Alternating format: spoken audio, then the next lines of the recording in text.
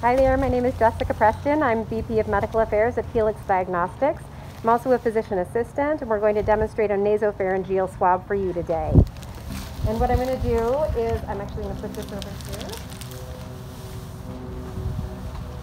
So for a nasopharyngeal swab, you're going to feel my hand back here on the back of your head. If you lay your head back, you can blow out through your nose.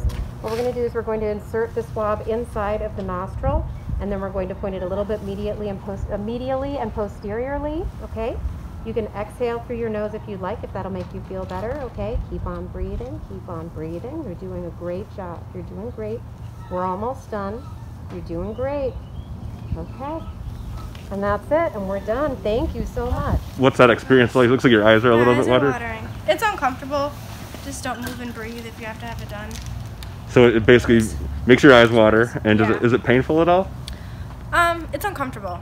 It's very uncomfortable. It's like getting a shot.